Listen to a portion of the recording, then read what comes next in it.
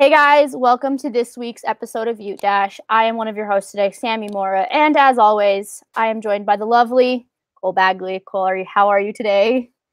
Well, Sammy, you just make me feel good when you say the lovely Cole Bagley, because nobody really calls me that besides you. So I'm doing pretty. Well, you are lovely. You are lovely. So I'm doing okay. I didn't expect Utah to play as good as they did last night in the first half. I kind of expected how the game went in the second half and the overall outcome of the game. So I'm okay because we saw spurts of greatness, but then last week's team reared its ugly face and we lost. So I'm okay. Yeah, so that's actually you literally just jumped right into this, didn't you, today? You just want to talk about it. He's ready to talk about this. So what went wrong? It was good until it wasn't. That's what I'll say. It was really, this was the tale of two halves for Utah. If you really think about it, first half, it looked like a team that we would seen last year. Like the offense was doing good, the defense was doing good. It was a good first half, 21 points, which is more than we can say we scored in the first game against USC. Mm-hmm. So I was really happy. I was like, this is really good. We're looking good. And then the second half came.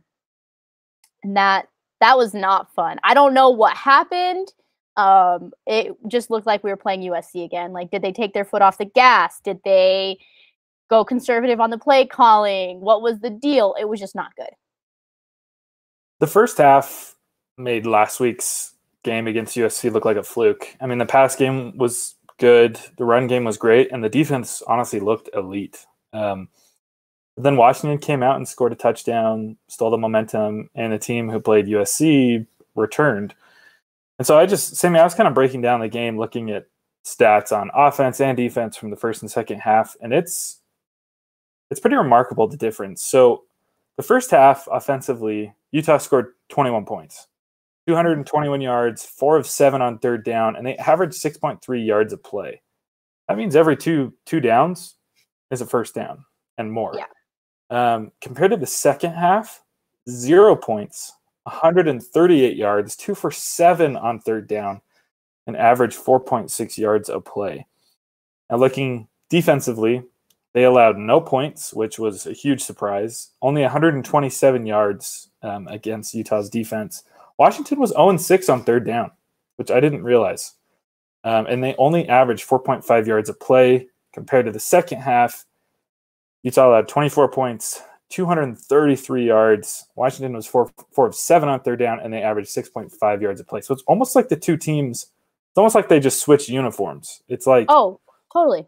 It's like Washington played in the second half like Utah played in the first half and vice versa. And it just really frustrating. And what it came down to, it seems, is halftime adjustments.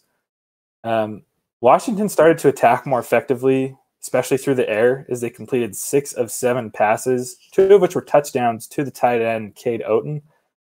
He only caught the ball 1 time in the first half. And it didn't seem like Utah really changed their game plan, and it ended up costing them. And I know that there was a really bad lack of performance on both sides of the ball for Utah in the second half. But this one might come down to coaching. It could come down to strategy a little bit. And I know that the offensive coordinator was taking quite a bit of heat last night after the game. And I agree. It does seem like it was like they just switched jerseys at halftime. My mom even fully said to me this morning, she's like, was there body snatchers or something? Because it was just night and day. It was 2 different teams. Like, and the thing is I'm more upset about the offense's performance in the second half than I am the defense's. Agreed. Because the defense was still in the game for a good chunk of it. They had Monte Davis had that good interception that we could have like extended our lead and made it another 2-possession game, if not by Jordan's fumble. Mm-hmm. But I'm more upset about the offense and how the offense performed in the second half. In the second half, it looked like we were back to playing USC. There was bad interceptions from Bentley. Jordan had that fumble, but I'm not. The thing is about the Jordan fumble is, yes, it was a backbreaker, but on the other side of it, that was he's a freshman. I'm not going to call for him to be benched. I'm not going to call for him to be like shut down. It was a mistake. he's going to learn from it. The coaches obviously trusted him again because he went back into the game after that fumble. Right. So I'm just more upset with the offense. But I think my biggest the biggest play that stands out to me is that freaking QB sneak on the 4th down. You had Solomon Enos coming around the backside. Toss it to him. He has the speed. It looked like a play option. It looked like regardless if it wasn't, all it takes is here you go. Here's the football. Yeah, exactly. And Enos could get the edge. Enos has the speed to get the edge and get the yard, and Utah's moving down the field again. Well, and 2 Washington linebackers came on a blitz, and so he would have had that edge. It was a stacked box. That right there is the stupidest play call that Ludwig. There was a lot of really problematic play calls in this game. I will say that, but this QB sneak on a 4th and 1 when you have a wide receiver coming off of the edge and you could have just done it. A simple shovel to get the edge when you had 2 linebackers in the box blows my mind. It blows my mind that that's what they went with. It's tough that was the choice when Ty was having a good game on the ground. And even Brumfield and Wilmore were averaging enough yards to get that 1st down. Yeah, all of the running backs were having a good game.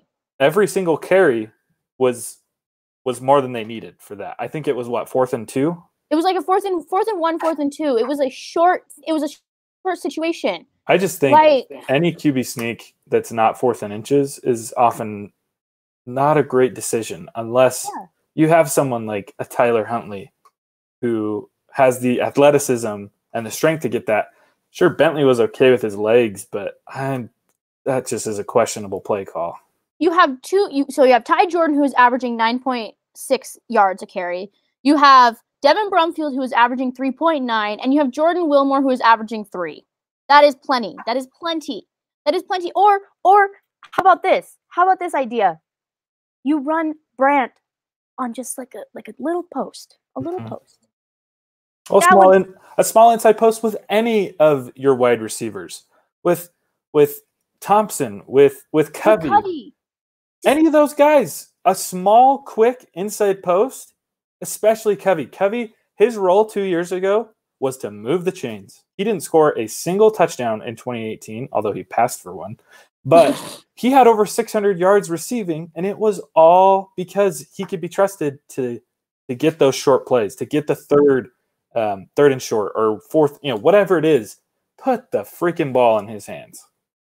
But so yes, the offense was really disappointing in the second half and that 4th down play is that's gonna be sitting in the back of my mind for years to come now.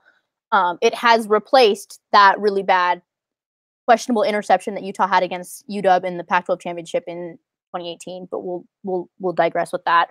The defense, I feel like, kind of started to play it safe. They started playing safe in the second half. Correct me if I'm wrong, but I feel like there was less blitzes in the second half than there were in the first half. It seemed to be that way. And in the first half, the announcers were making comments about how the Utah defense was doing a really good job of disguising the secondary, especially on that initial interception that took place. Washington's quarterback didn't see him behind his own receiver. Fabian played that really well. He did. And then he also had the almost interception too. And it was the same strategy. He was hidden on both of those, and they stopped doing that. I feel like they kind of backed off, and the slot opened up immensely in the second half for Washington.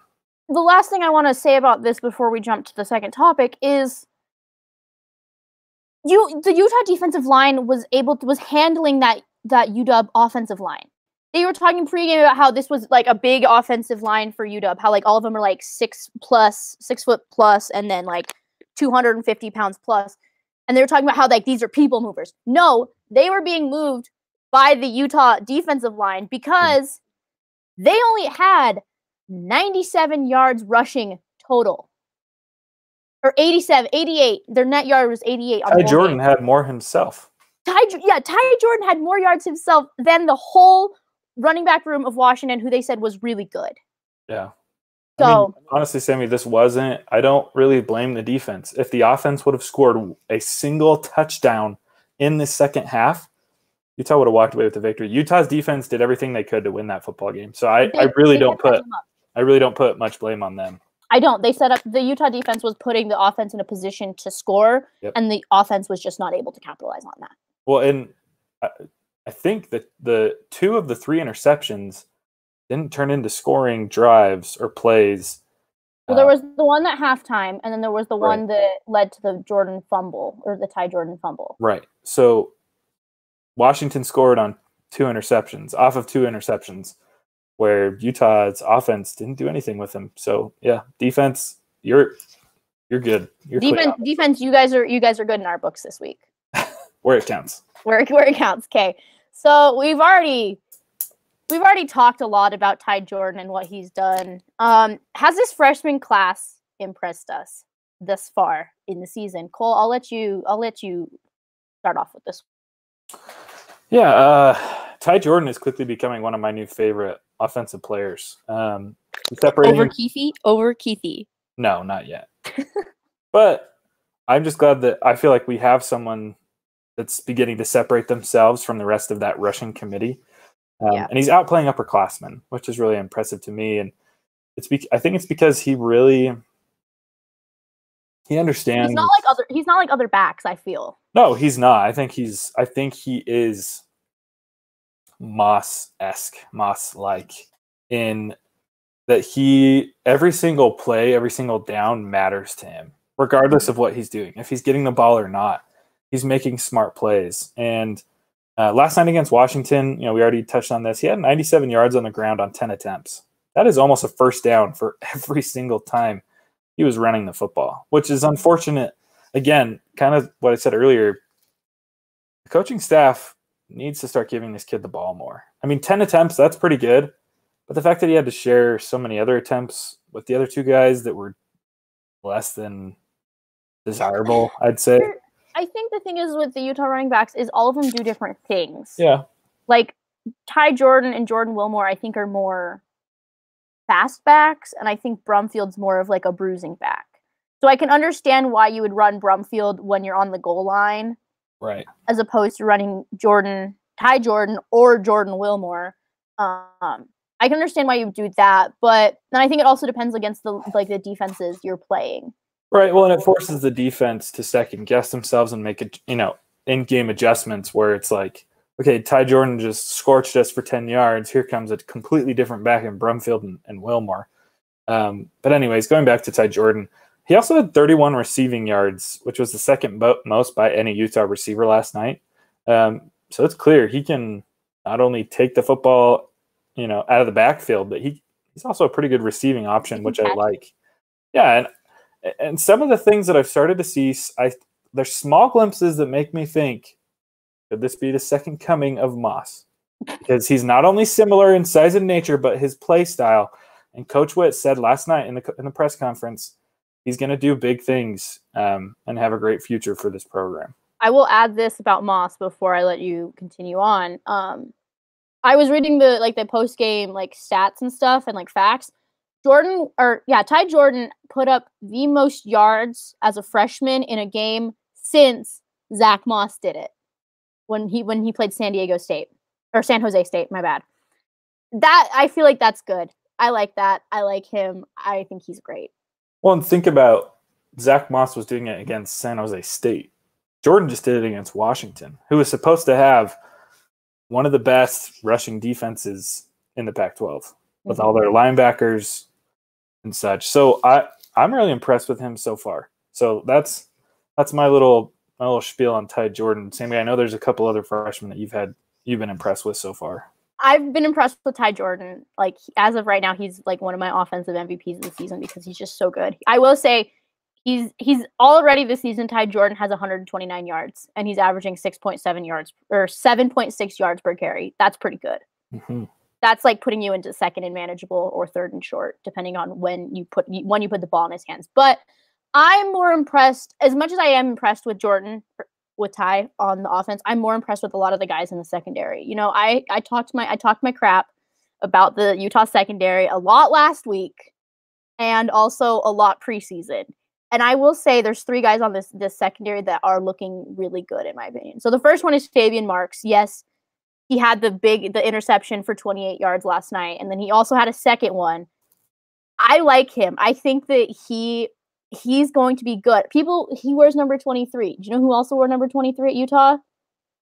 Julian Blackman. And I think that he has the level to be up to where he might be as good as Julian one day. Like I'm really impressed with what he's done in the 2 games. We didn't see much of him in week 1 against USC, but last night we saw him and he had a big impact, like right from the jump. I'm also really impressed with Nate Ritchie.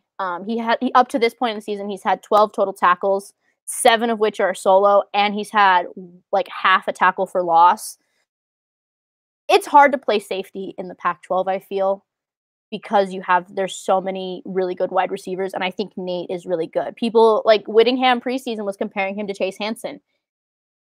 I think that he might get up to that level. Like it's going to take, like we're going to have some growing pains with the secondary, which is what I'm going to talk about with my third person. We're going to have some growing pains, but I think this secondary is going to really shape out, and it's going to be a really good secondary. We've already seen the growth of them from game 1 to game 2. So what is it going to look like by game 4 of next season?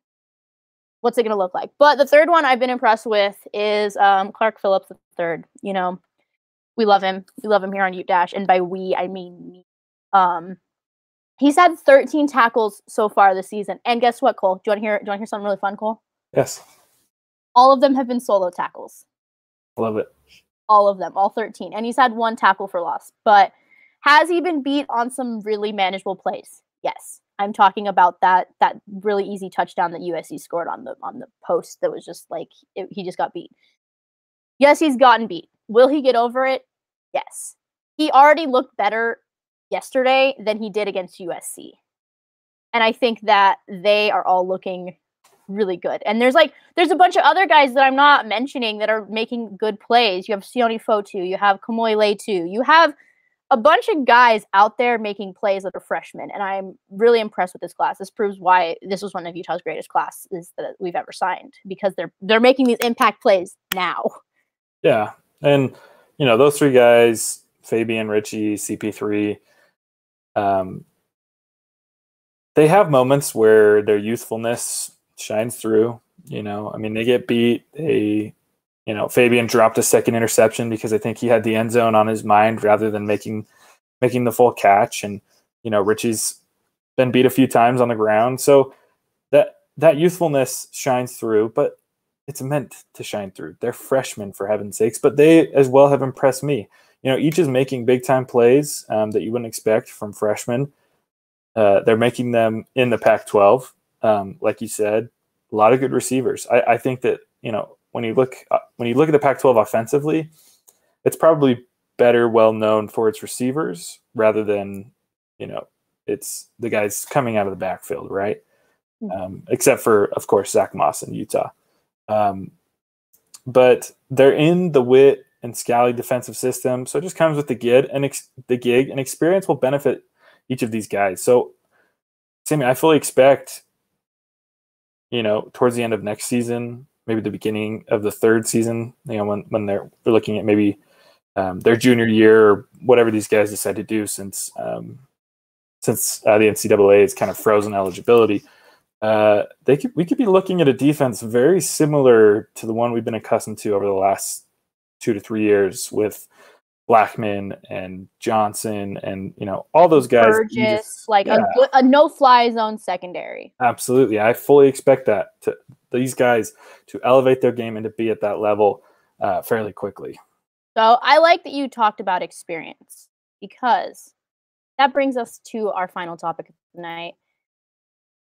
What is the biggest issue that needs to be fixed with Utah? I'm going to jump on this first because I want to talk about experience, because that's what I think is one of the things that'll help fix these issues is experience. These young guns are learning from their mistakes, and we won't be in this position next year or the year after that.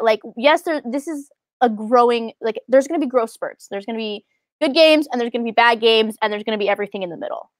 And we already saw a jump from game 1 against USC to game 2 against Washington. What is this team going to look like next year when you have UCLA at home or you're on the road in the Coliseum versus USC? How is this team going to look? I think that there's still going to be mistakes that are going to be made last year, but I don't think they're going to be as common as they are right now. I think the only thing that needs to be fixed like right now this is not going to go on to the players. This is going to go on to the coaching staff. Is they need to work on keep doing what is working. Keep doing what is working. You last week against USC, you gave up on Ty early on and it didn't end well. This week you guys gave Ty more time and it showed it, like he was able to do stuff, but you kind of gave up on a little bit of like your offensive on your pass game and stuff like that. And then on the defensive side versus USC, you went from playing zone coverage, which you guys were really good at locking down USC receivers on that, and you switch to man and you get beat. And this week you cut back on the blitzes. You go not soft, but you take your foot off the gas and you're not playing that true hard-nosed Utah defense that we're used to seeing. And you can't blame the players for this. The players are just doing the plays that their coaches are telling them to do. Right. And I think, I don't know if it's the coaches not believing in this young team or what it is, but it needs to be fixed because we saw in this first half of this Utah game that what they're capable of doing. And then when the second half came, it was the polar opposite team that we saw. Mm-hmm. Well, one thing that I think really applies to freshmen and sophomores, especially in college football, is they don't have that experience that makes them really special. You know, those freshmen and sophomores, they're just regurgitating what the coaching staff is telling them to do. They're like robots, right? Which can be good. You know, in a WIT and a Scally system, that's not a bad thing. It's not. It's not a bad way to play because they're going to tell you the right thing to do. However, as you get into that junior and senior year, because of the experience, they're then able to make reads and really good reads and base their decision making off of their own experience and make really big time plays and combine that with what the coaching staff is telling them to do. And so I think at this point in the season, you know what, are we 4 weeks in now, Sammy? We're technically 3 games in, but I think overall the conference is heading into week 5. I don't know. I'm just counting on how many games we've played, and right now we've played 2. Right. So technically that was week 4, and this is now we're coming into week 5, correct? Yeah, I think. Yeah, I'm pretty. Yeah. So there's what, 2 games left. There's 2 scheduled games, and then there's like that final week, which is like a weird round robin, weird pairing up thing. I don't know. Right. So Utah, you're sitting at 0-2. The coaching staff at this point, this season is you're not in the running for the Pac-12 South. You're not going to go to a bowl game probably either. Well, I think everybody qualifies, but you're not going to go to a very good bowl game. Oh, not in the Pac-12. Larry Scott put in that stipulation that teams must finish above 500 to make a bowl game this year. Wonderful. Okay. Anyways, so then at this point, it should just be experimentation. It should be, you know, trying different things in practice and just giving these kids as much experience. Even if, let's say Clark Phillips has a bad game, keep him in the game. Let him continue to get experience and learn from those mistakes. Not that I'm saying they would pull him, but just it's kind of a throwaway season. It's getting to that point, especially. I don't know how Utah is favored to beat Oregon State after what they just did to the Ducks. I don't know either, but I'm just here for the ride at this point. Right, but if you drop to 0-3, give Ty Jordan 20 attempts in the backfield, you know? Keep these freshmen out there on the defensive end because experience is the only thing that's going to help you moving to next season. But Sammy, there are quite a few things. Wait, sorry, can I add one thing before? Yes, go ahead. Go ahead. You're talking about experience like juniors and seniors. I think it also benefits these guys a lot that this is not like the NFL where like your schedule kind of rotates a lot and like you don't know who's gonna play, what teams you're gonna play every single year except for the members of your division. Right. Utah knows that they're gonna play USC, UCLA, Arizona, Arizona State, and Colorado every single year. They know that. You learn things about these guys on these teams because you play them every single year. Right. And because most of them will stay all 4 years. There's the exception like a Jalen Johnson who decides to go to the NFL or like anyone else who declares as a junior. Mm-hmm. But most of these guys, you're going to play 4 years against them. Maybe 3 if they don't play as a freshman. But you're going to learn how these guys play. And it's something that you can just file into the back of your head and keep for the next year. It's not like the NFL where I'm not saying that this happens in the NFL, but like the Buccaneers played the Chiefs today. Are the Bucs going to play the Chiefs next year? I don't know. We don't know because that's how the NFL schedules work.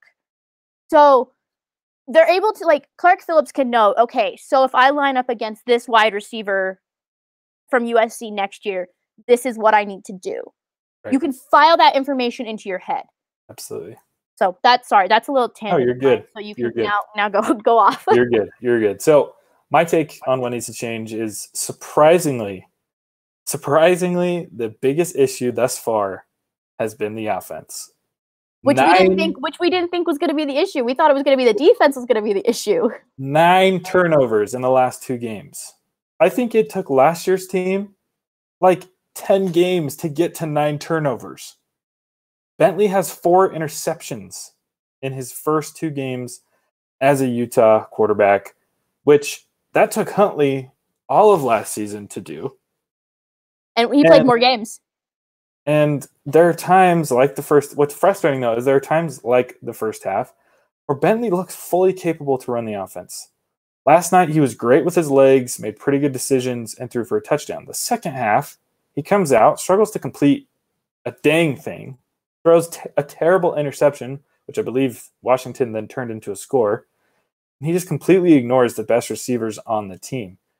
And so as we look into that, Keithy had 4 receptions for 23 yards. But isn't that more than he had against USC too?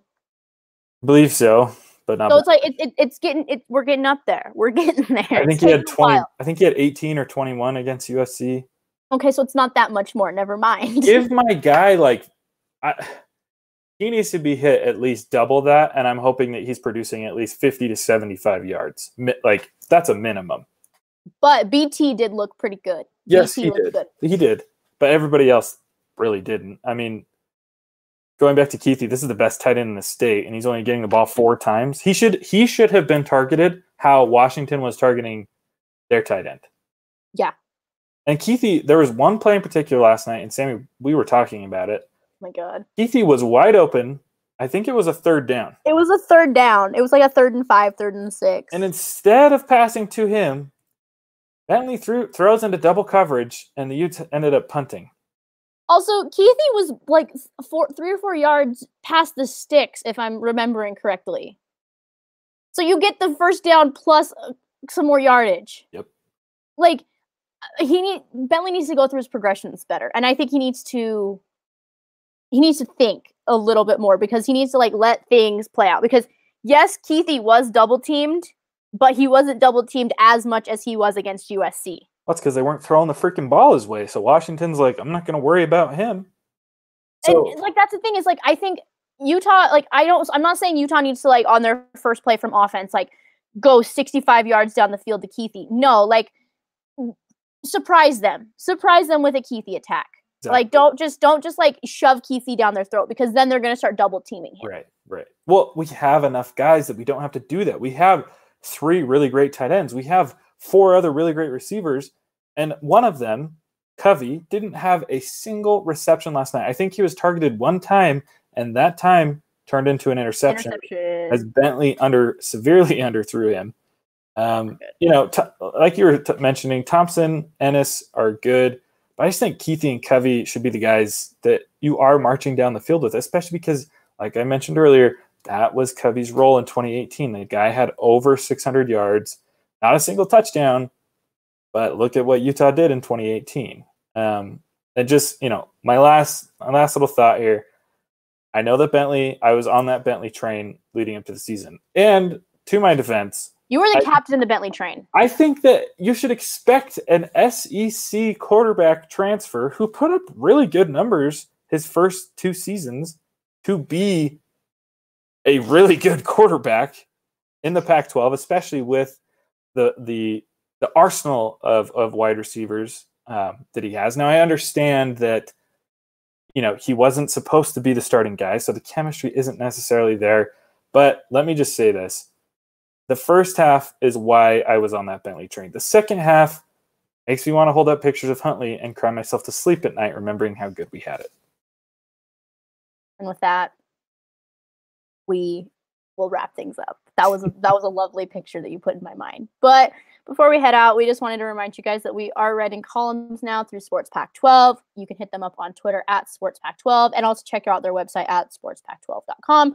While you're on your computer, check out our website, dashsports.tv. Make sure you're also following us on Facebook, Instagram, Twitter, and Twitch at dashsportstv. We're going to see how this week goes against Oregon State. I don't know.